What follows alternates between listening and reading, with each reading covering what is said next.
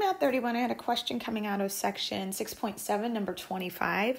And here we are with our magnitude equation. And what they're asking us to do here is solve for that letter S. So I need to solve this equation so that it's not saying M equals some expression. I need it to say S is equal to some expression.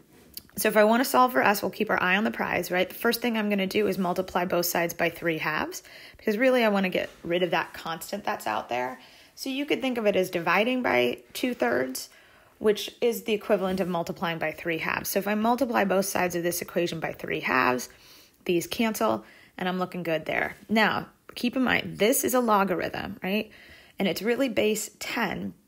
So what I'm going to do is I'm going to take this logarithmic equation that's at this step and write it in its equivalent exponential form. So if I want to do that, and let me change highlighter colors here, since the base of my logarithm is 10, then the base of my exponent is also going to be 10, right? And now remember, logarithms themselves are exponents. So since this logarithm is equal to 3/2 m, that is my exponent, 3/2 m. All right, and then the argument of the logarithm, and let me color code this again, the argument of the logarithm, this s over s sub 0, that's what this exponential equation will be equal to.